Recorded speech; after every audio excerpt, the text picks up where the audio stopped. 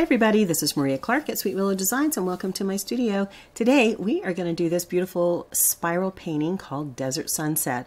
I just love the colors in this particular one, and we'll do some special color mixing and you'll get a chance to see how it all comes together.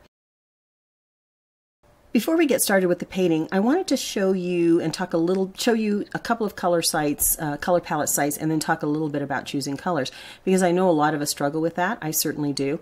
This first one is called colorpalettes.net, and it's a really fun site, has lots of great color palettes, and you can choose by a variety of color options.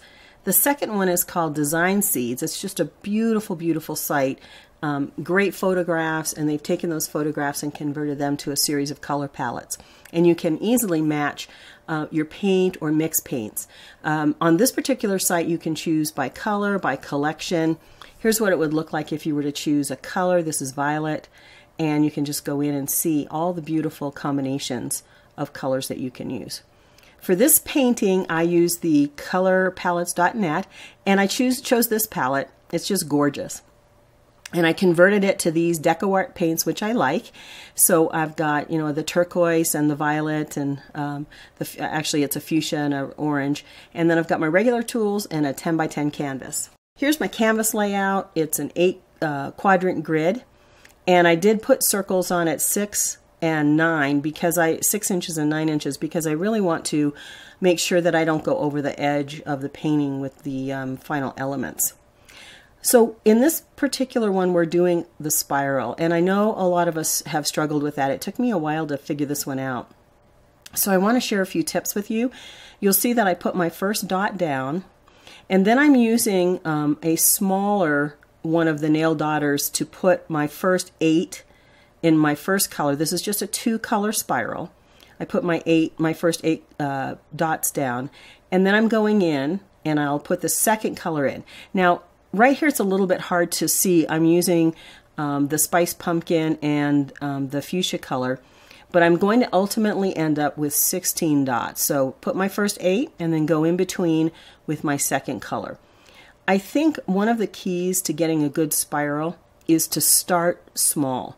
So start your dots with a fairly small dotter so that you can get a good number. And then we're just going to go in between each of those dots, alternate the colors. So if I put down an orange, I'm going to go in between, as you can see here, with orange. And then I'll just move over so that I'm offset against the previous orange. And I'll just keep going all the way around.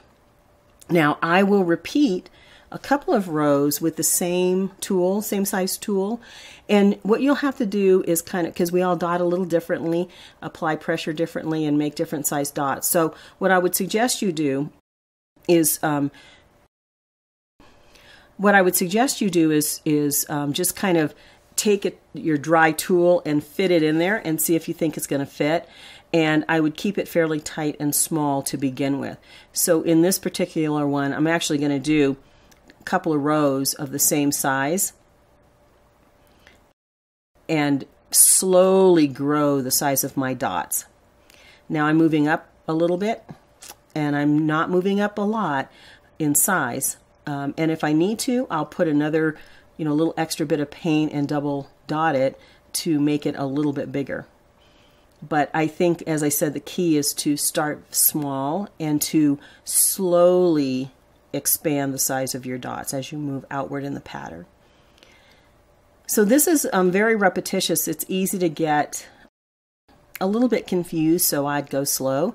But you can see that I just use the same color next to, for each row as I go up, I'm using the same color in between. And I'm going to start to speed up here a little bit because it is very repetitious. But I really love the spiral. It's really basic, and you can really embellish it beautifully with the patterns that you might add at the edge. I called this one Desert Sunset. I actually lived in the Southwest. I consider Phoenix my home, and lived in the Southwest. And I remember it took me a long time to really learn to love the desert, but I grew to love it. I think the cactus are beautiful. I think the flowers when the desert's in bloom is absolutely gorgeous. So These colors really remind me of the desert flowers that bloom. So I will keep building on this pattern. You can start to see the spiral slightly. It's still not as apparent as it will be in the next few rows, but we'll just keep dotting. If you make a mistake, don't forget you could just go back with a Q-tip and wipe it out. And now the pattern's starting to grow.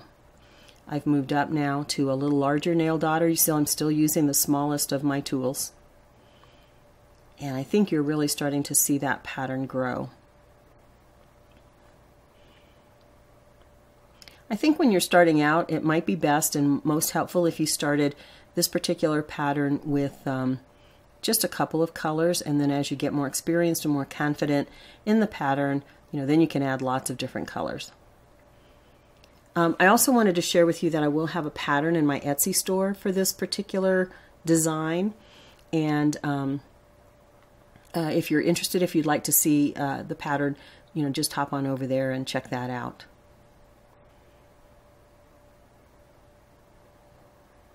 And as I mentioned, I'm using often the same tool in a couple of rows. I'll just drop a little bit more paint, either by double dotting it or by making sure that I have quite a bit of paint loaded onto the tool.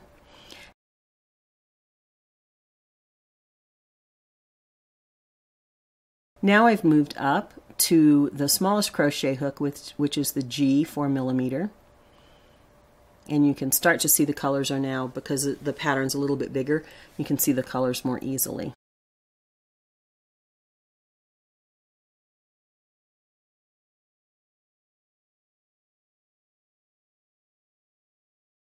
And now we'll go in with that fuchsia.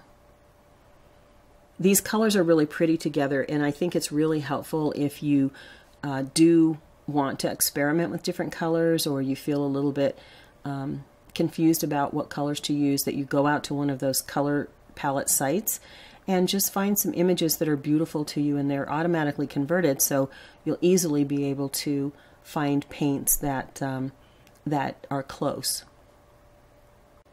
Now I've moved up to the H8 5mm hook,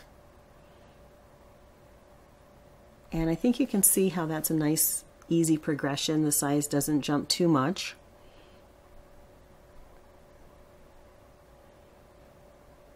And I'll use that for a couple of rows.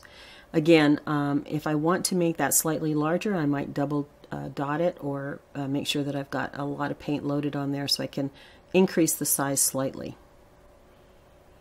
I'm still not touching all the way down to my canvas though, right? I'm just sort of transferring the paint by lightly touching the canvas.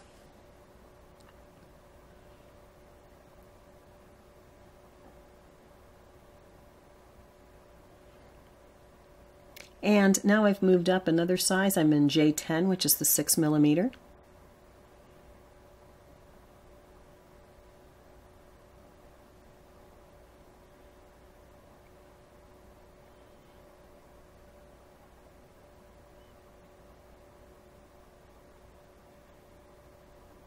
Oop, missed one. And again, I've moved up for the K 10.5, which is the 6.5mm.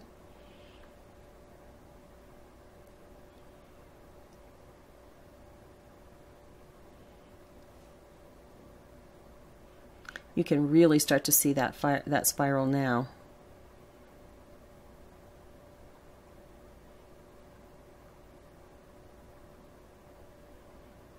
Okay, and now I've moved up again. I'm using the L11, which is the 8mm.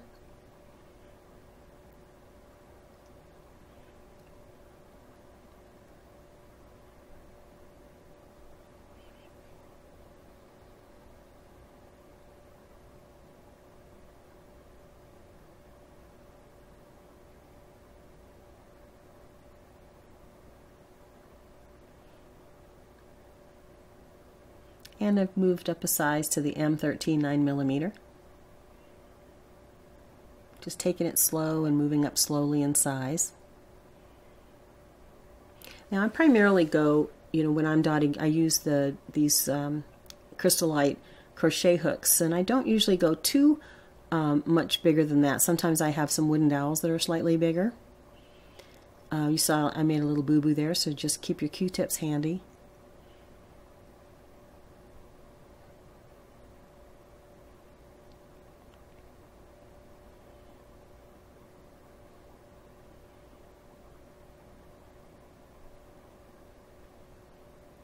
And now I've moved up again. I'm using the size N15, the 10mm crochet hook, and I'm almost out to that outer edge. I'm just using those circular grid marks as guides. I will go over it slightly.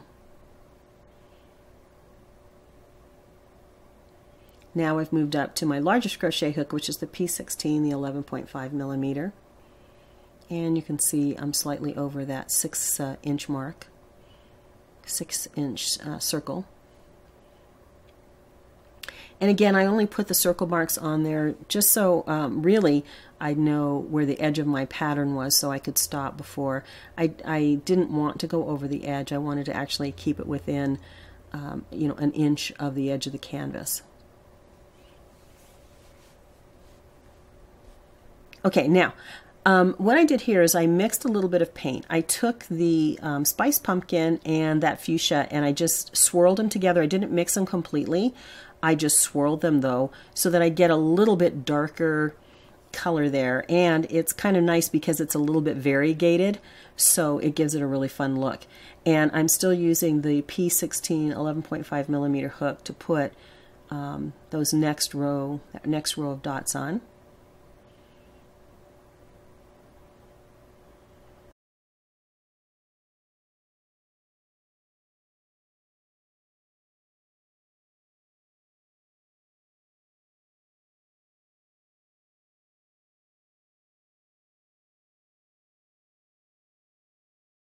And I've gone all the way around. So this time I'm not alternating the color.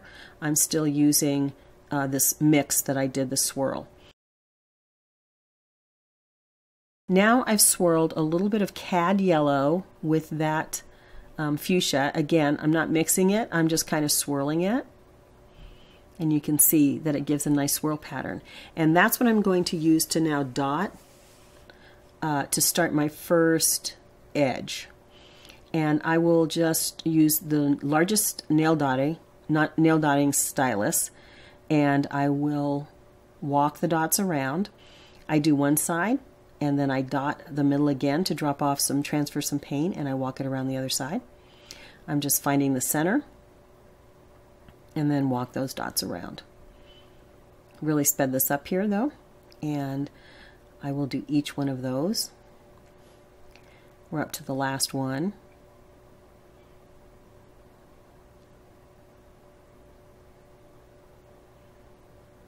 And I'll finish up the other side.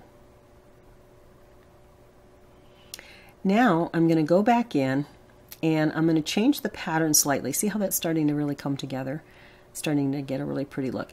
So I'm using my G6 4mm crochet hook, and I'm dropping 2 large dots right above that center there, center dot, in between the edge. And I'll do that all the way around. And I'm going to alternate how I walk the dots. So I'm going to be walking from this larger dot up to the top. And you'll see me do that here in just a minute. Largest nail dotter. And you'll see that I'm just doing the reverse walking the dots.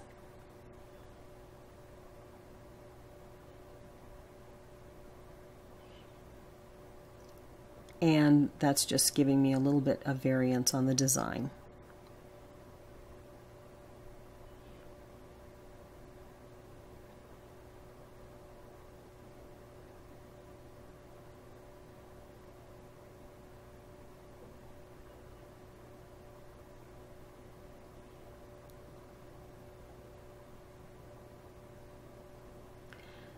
And now I'm going to add the crown, and I'm going to go in with, this is the G6 4mm, and I'm going to put 3 crown, I'm calling them crown dots, So two pretty close to each other, and then one on top of those two, right above those two. See how pretty that paint is? It's really pretty when it dries. It's got a nice variegated look. And now I'm going in with my largest nail dotter, and I'll just walk the dots back around.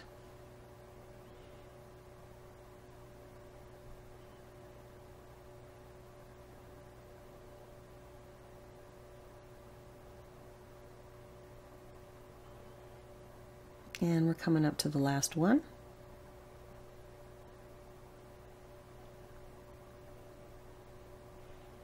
And that finishes the first of two outside edge rows. I'm going back in with that same mix of the fuchsia and the spiced pumpkin with my P16, which is 11.5 crochet hook, and I'm just putting a dot right in between those two crown dots, crown design elements, and I'll put those all the way around. And I will go in then and I will walk dots around.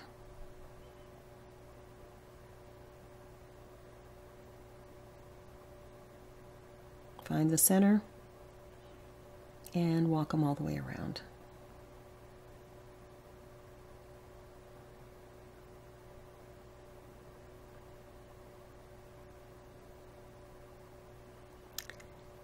And here's the last one.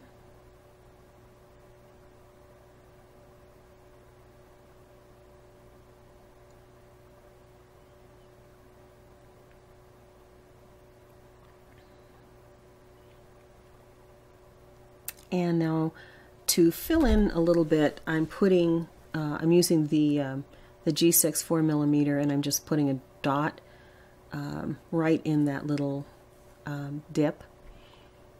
And now I'm going to put my crown dots on, two fairly close together and one right above, and I will walk those dots around.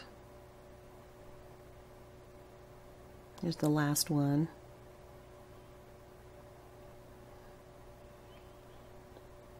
And now I'm ready using the largest of my nail daughters, walking them around. Now, one thing that I do, sometimes as you're walking the dots, they're not always the same on each side. And I do sometimes go in with a smaller tool and just finish them up and even them up a little bit so that I get a nice look. And that's how the piece is looking so far. Desert sunset. And here's a little close-up of some of the design elements. I love the way that variegated paint looks on the outside edge. It really has a lot of dimension and difference in the colors. Now it's all dry, and I'm going to go ahead and use some top dots. And I decided I was just going to top dot with gold. So I'm just finding a tool that's smaller than the base dot, and I'm just starting to apply my top dots. I have taken off the lines. I've removed the chalk pencil before I started this dotting, so I didn't have to disrupt any of the painting. And I've gone ahead and I've dotted each one of those. I think it's just beautiful. It's so pretty, and it really does remind me of desert flowers. So there's a top view. Here's a little close-up of the design. Here's how it looks on a nice stand. And I had tried another pattern. I was actually going for a cactus look with that green one. I don't know how successful that was, but I really did enjoy doing it. I want to thank you for joining me in my studio. I hope you enjoyed this project. Don't forget to check out the pattern if you're interested in that. And don't forget to subscribe, leave a comment, ask a question. I really enjoy hearing from you. Let me know what kinds of other projects you might be interested in seeing. Thanks for joining me in my studio. Take care.